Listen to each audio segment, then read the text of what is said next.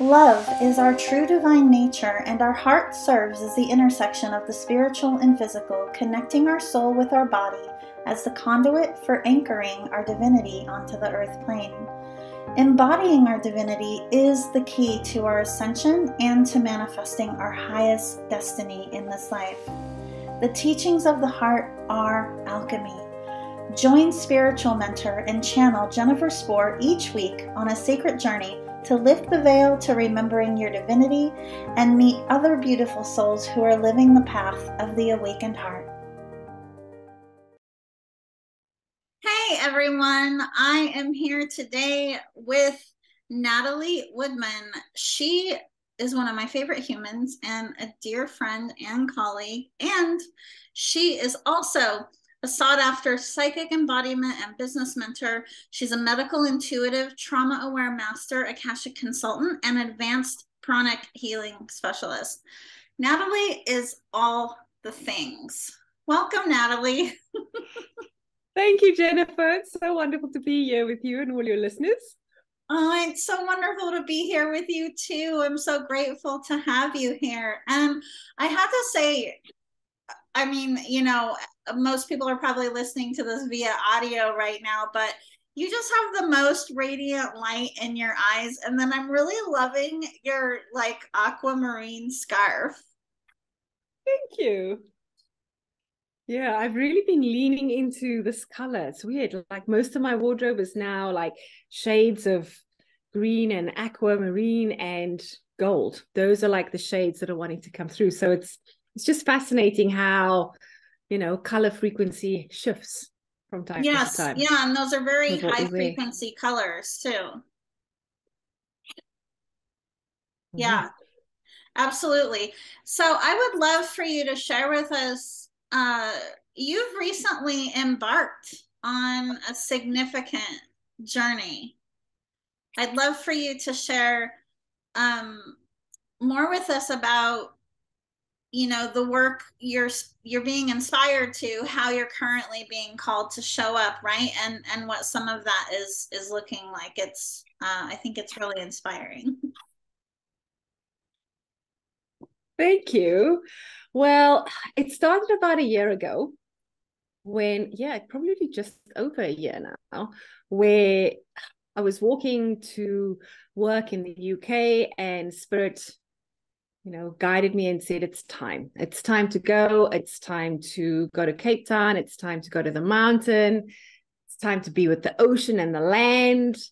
And it's time. It's time to start living and no longer having a bucket list. And, you know, Hawaii was at the top of my bucket list and you've got to go to Hawaii.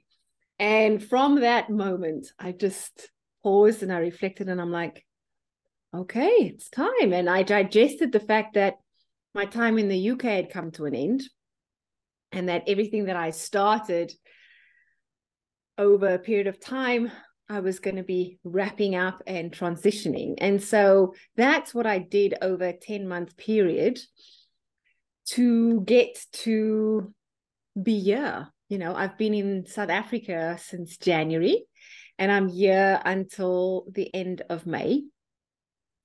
And I can tell you that it was a really big chapter of my life, a really big pivotal moment, because up until then, you know, I'd been in the UK for 24 years.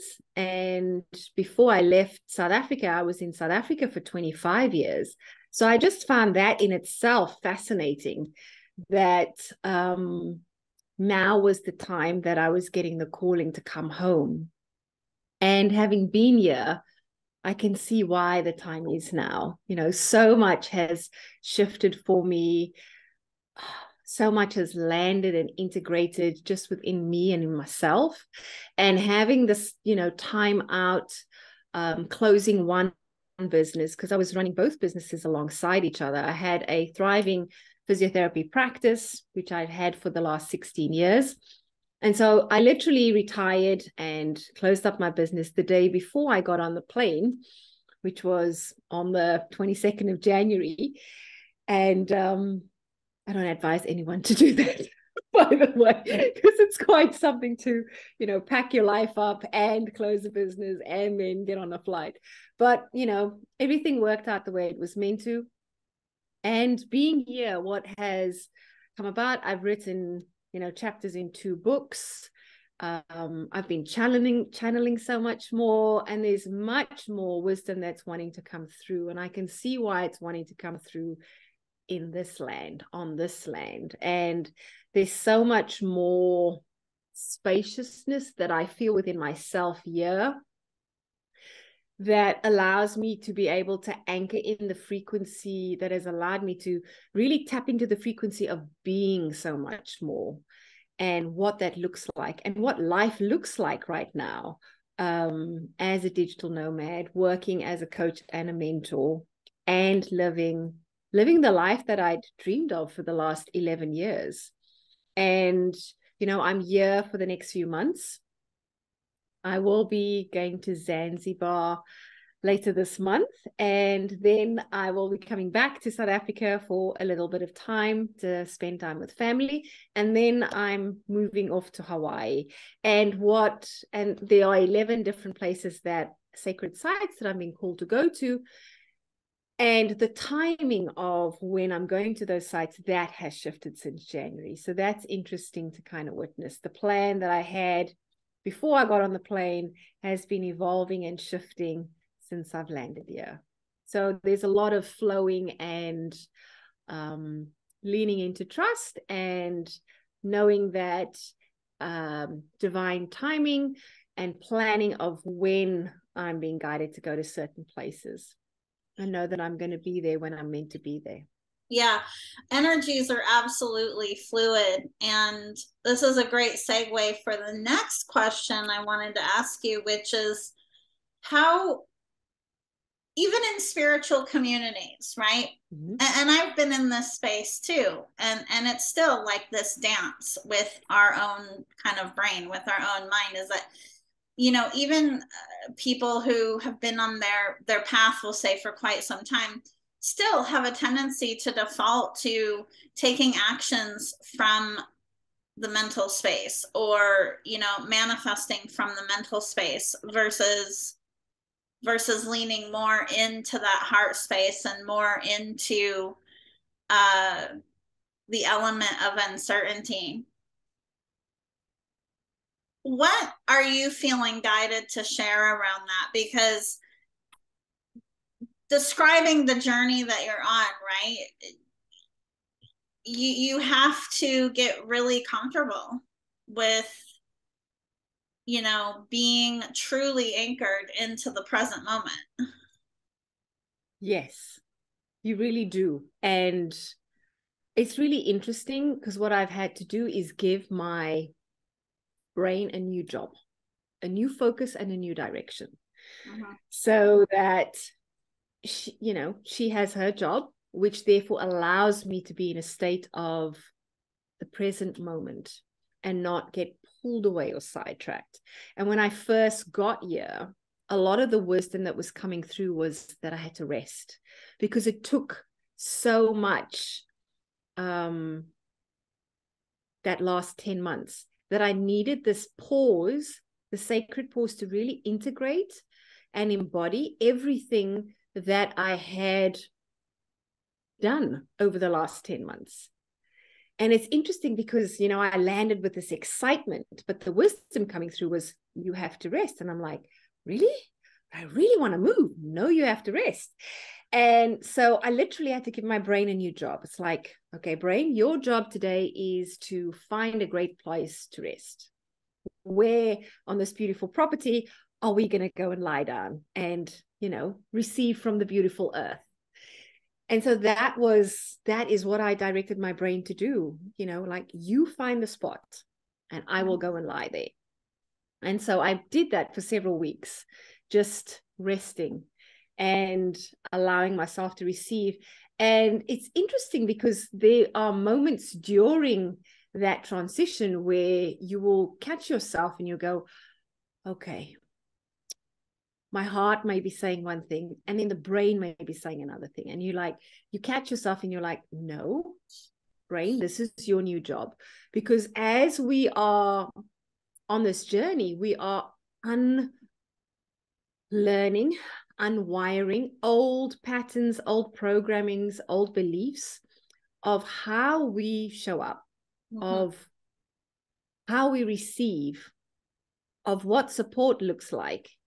And we are wiring in at the same time new programming, new beliefs, and new imprints that hold a much higher frequency and vibration. And it's interesting because you're going to have to catch yourself during those periods of the unwinding and the rewiring, because there are going to be times where your brain is going to want to get in the way of what your heart and your sacred body wisdom is guiding you to do, and your soul's wisdom. How have these experiences changed how you're feeling called to show up in regard to your, not only your personal purpose, but your collective purpose or your collective mission?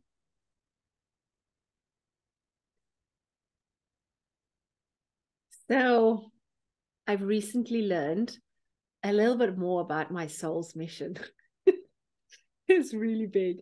And when I learned a bit, because it unfolds, right? It unfolds with every yes that we say, that we say yes to, and every big expansion, another little piece unfolds or it gets revealed.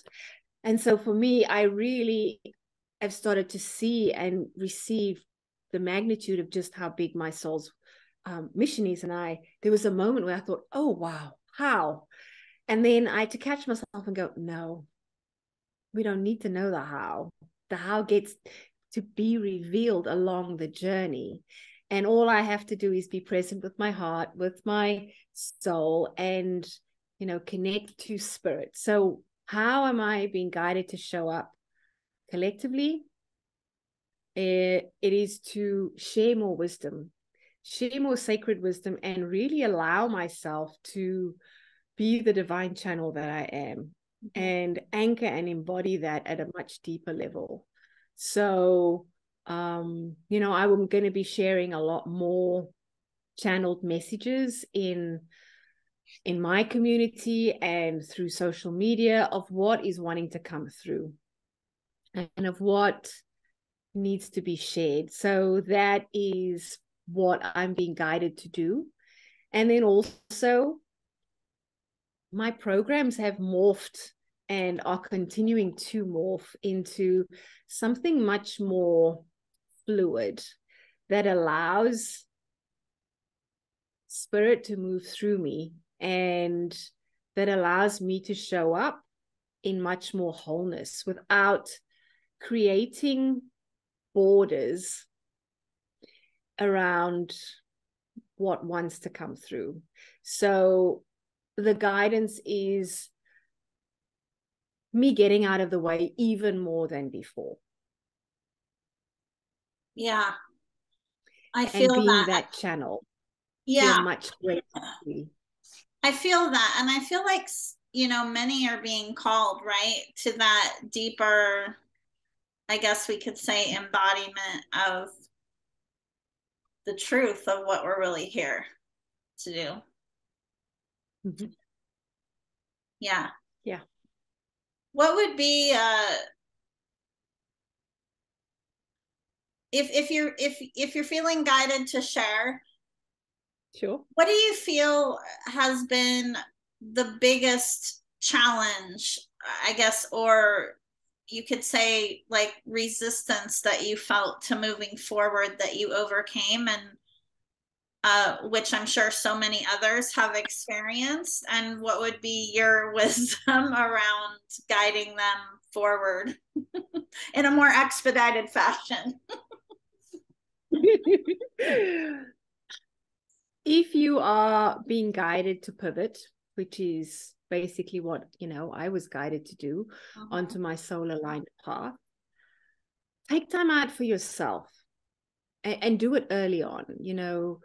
Take the time to really feel into your heart and into your soul as to what is truth for you, And if you are being guided to do this, what was, it was highly beneficial for me was taking a week out and then just allowing myself to celebrate, to witness the impact that I made in the time that I had my business over the 16 years, the impact that I made in everybody's life in the time, 27 years of being a physio, the multiple versions of me that, you know, came along the journey that enabled me to become the person and the version who I was, who made the decision and aligned fully to the decision to make this big move. Mm-hmm. You know, and there's a piece where we have to grieve, we have to let go, and then align fully to the new. And the two kind of happen alongside each other and also almost at the same time.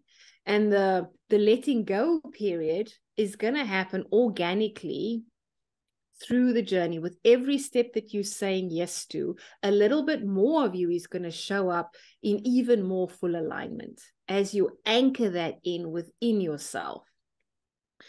And then the other thing I would definitely say is don't be afraid if people start shifting out of your field, because that is a fact. It is going to happen.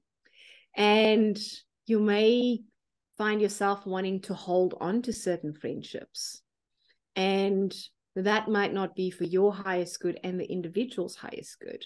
So, you know, check in with yourself and see, you know, is this where my energy is needed right now? Because when you're making such a big pivotal shift, it takes a lot of energy, a lot of focus, a lot of dedication, a lot of awareness of checking in every day. What is my next step? Where am I being guided to show up? What am I being guided to share? And actually embodying and anchoring that in when you are moving onto that path.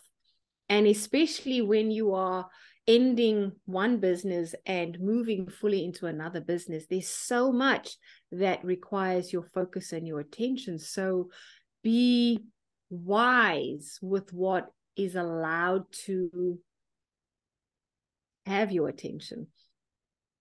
Mm-hmm. Yeah. Yeah. Discernment. Yes. I've experienced that too. Yeah. We're in a constant state of change, and you know, this is part of that societal programming that can be a whole other episode on its own.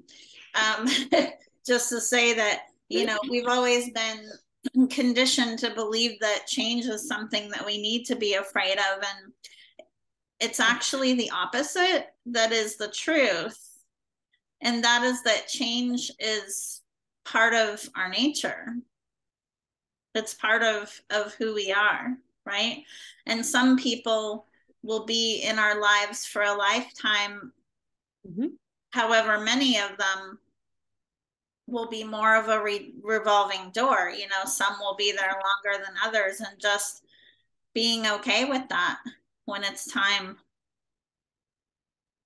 Yes. And, you know, not making it mean something when a relationship feels complete. Yes. We love labels, don't we? No, right? And it's, you know, if you can release that individual with love and, you know, wishing them only the best, then with that same energy, someone new is going to come into your life that you are meant to meet, that is meant to, you know, influence you, activate you, or support you in that next piece that's unfolding. Yeah, so true. In closing, Natalie, what are you feeling guided to bring forward to share with the listeners?